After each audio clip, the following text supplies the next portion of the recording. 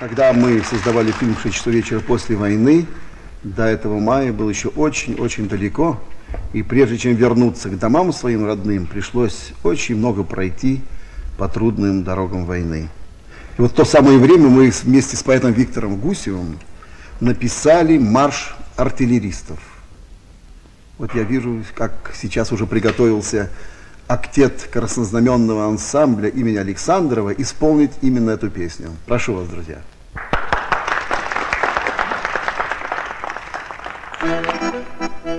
Горит в сердцах у нас любовь к земле родимой, ведем мы смертный бой за честь родной страны.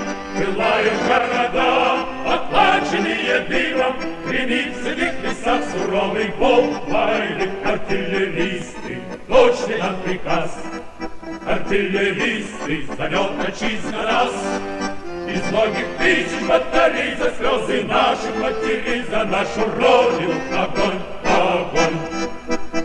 Узнай, родная мать, узнай, жена, подруга, узнай, далекий дом и вся моя семья, что бьет и жжет врага стальная наша вьюга, что боль мы несем в родимые края. Артиллеристы, точный нам приказ, артиллеристы, зовет отчизна нас.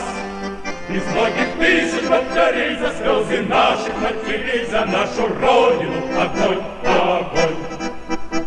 Пробьет победы час, придет конец похода, но прежде чем уйти к домам своим родным, в честь партии родной, в честь нашего народа, мы радостный салют в полночный час дадим. Артиллеристы, точный нам приказ, артиллеристы, зовет отчизна нас.